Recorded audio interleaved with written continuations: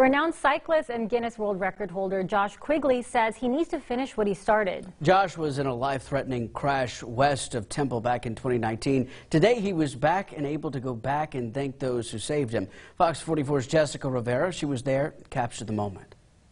Josh Quigley was able to return back to Baylor Scott & White in Temple to thank the trauma team that helped him recover after a tragic accident back in 2019 that left him hospitalized for 3 weeks. He says he's forever grateful for this team, allowing him to continue doing what he loves most, cycling. Renowned cyclist and Guinness World Record holder Josh Quigley says he needs to finish what he started. I've been trying to cycle around the world for about 5 years now, and obviously a couple of years ago I was so close to doing it when I had the accident here in Texas, so I just want to finish cycling around the world first. You know, that's my big goal. Back in 2019, Josh was in a life-threatening crash that almost made that goal impossible. Thankfully for the trauma team at Baylor Scott & White, he was able to make it happen. I always knew that I needed to come back to Texas. It was just something that I really needed to do personally for myself.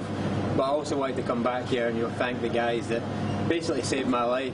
And earlier today, he did. What I try to help patients focus on is not the moment, but what they're going to look like in 6 months to a year when they're back to being who they used to be, and they get to tell their story. He's just an amazing guy, you know, from his recovery to putting in the work to being grateful, trying to give back. Just an awesome guy. Because of their life-saving actions, he was able to continue what he loved most. Those guys put me back together again and then got me back on the bike, and since then I've been able to go and break some records. Josh says most people don't want to remember tragic events like this, but he says it's been the best thing that's happened to him.